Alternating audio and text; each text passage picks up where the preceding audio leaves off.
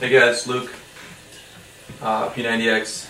Got a couple more questions on my diet, how I stuck to the nutrition guide. So what I'm going to do is just show you, not everything I eat, but things I always keep stocked that made it really easy for me to follow the plan.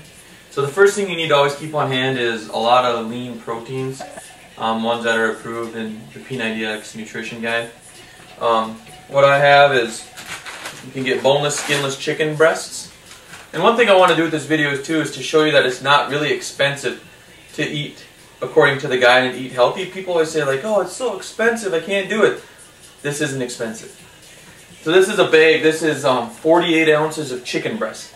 You can get this at Walmart or Sam's Club.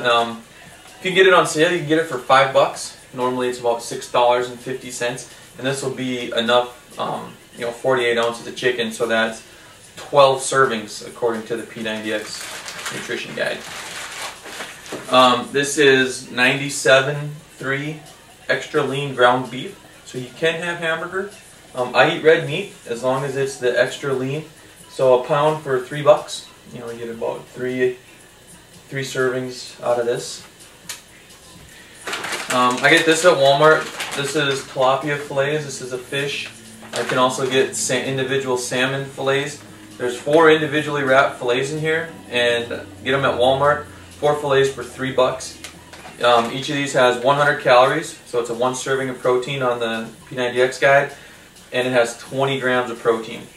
So I do these tilapia fillets and salmon fillets at the same price at Walmart. I'll also do shrimp, just to mix it up with some seafood. 77 calories, 1 gram of fat, 17 grams of protein. This bag, about 60 shrimp. I eat about 10 shrimp in a serving. And it's like $5 or $6.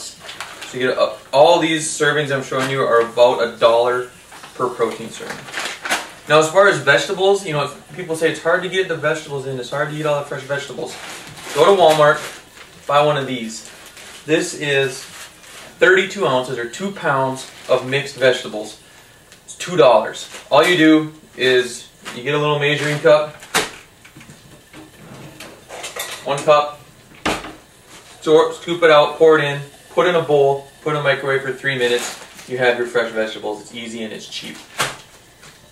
Another thing I eat for a protein is these lean Jenny O turkey burgers. They're all natural, and they're easy to make. They're frozen.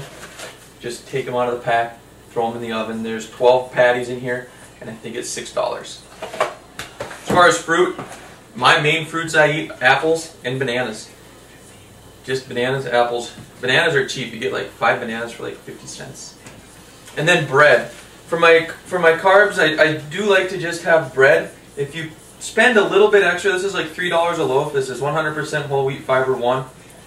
It tastes really good, so you don't need to put mayonnaise or butter on it or anything. So I go for the fiber 1, 100% whole wheat. So that's kind of my staples. Frozen, mixed vegetables, fish, lean ground beef, chicken breasts, turkey burgers, apples and bananas, and for my healthy fat, I use Skippy natural peanut butter. Now, one other thing I'm going to show you is how I actually follow the diet guide, and I'm going to zoom in on this to show you. Is I follow the portion approach, and I've made this grid. So for protein, these are all the protein servings I get to eat on level 2 eating, my dairies, my fruit, and my veggies. So what I'll do is, as I eat something, say I eat a chicken breast, what I'll do is just, right here I'll write CKN. That means I ate chicken. And throughout the day, as I eat things, I'll just mark it off on the grid. And when everything is marked off, that means I'm done with my eating for the day. Now, one way this is really handy is, let's say, you're going out with friends and you can't follow the guide. Say you're going to Pizza Hut or something. Last time I went to Pizza Hut, I had 2 slices of pizza and a breadstick. And when I got home, I Googled it, and it said it was 700 calories. So what I did is, my carb here is worth 200. So I just wrote pizza. Now I have 500 calories left I need to mark off. in order to equal the amount of pizza I ate. So let's just say I mark off my fat. So that's about 320, 420, 520, 620, 720. So that one piece of pizza, even though it has fat and carbs and calories, what you need to do is just find the calories and mark off enough boxes to equal those calories, and then get back on the plan. That way, even though you had a cheat meal, you're staying within your calorie limits and you're staying on the plan. You're still using your grid and you're just marking off the number of boxes, that number of calories you ate, and it just keeps you on track while still having a cheat here and there. So that's it. That's how I did the nutrition. That's how I followed the portion approach, and these were the staple foods I ate. So good luck. Remember, nutrition is very, very important if you want to get the abs. You know, abs start in the kitchen. So bring it, guys.